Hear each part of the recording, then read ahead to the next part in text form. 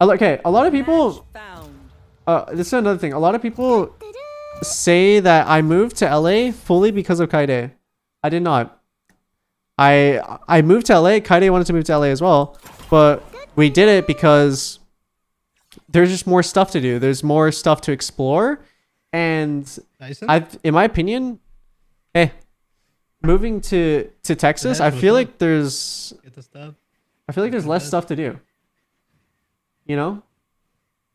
I feel like I'd be living like my same life where I'm just holed up in my room and I just like am just constantly in like a shitty mental.